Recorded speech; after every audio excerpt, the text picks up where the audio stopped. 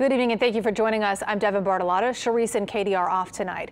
There's been heartbreak and sharp criticism on social media to a story we brought you yesterday after a family's dog was mistakenly euthanized by the Louisiana SPCA. It also caught the attention of a city council member. Paul Murphy is here now with an update. Paul, lots of people had lots to say about this story. Absolutely, Devin. And judging from the tone of the responses we got to our original story, there is a lot of anger, sadness, and disbelief that the city animal shelter could make such a huge mistake. While the family now grieves, Councilman Oliver Thomas told us he's already spoken to the head of the Louisiana SPCA about what happened.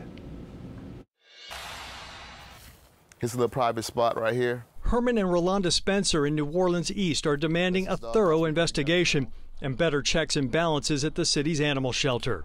The Louisiana SPCA, which runs the shelter, euthanized their beloved family dog, King Zuma, by mistake. Yeah, that's a good boy. Well, I raised him since he was a little puppy, so he was like my kid.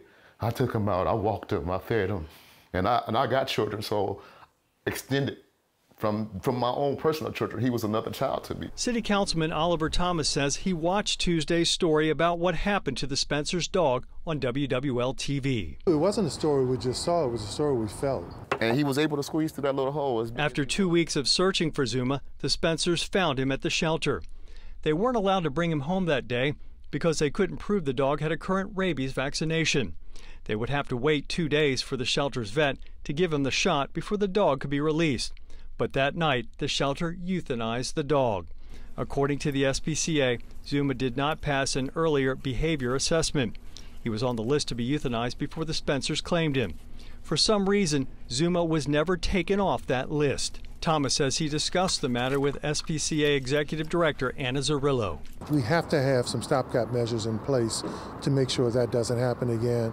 Ann and the SPCA family have assured me in my conversations with them that they're willing to do that. According to documents provided by the LASPCA, the city shelter took in 4,220 animals through September of this year and euthanized 653 animals over the same time period.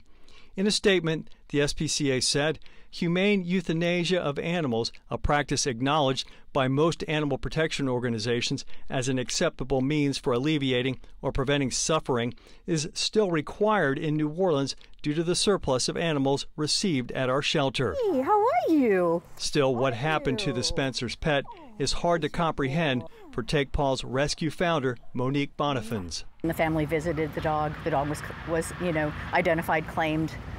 How was it killed?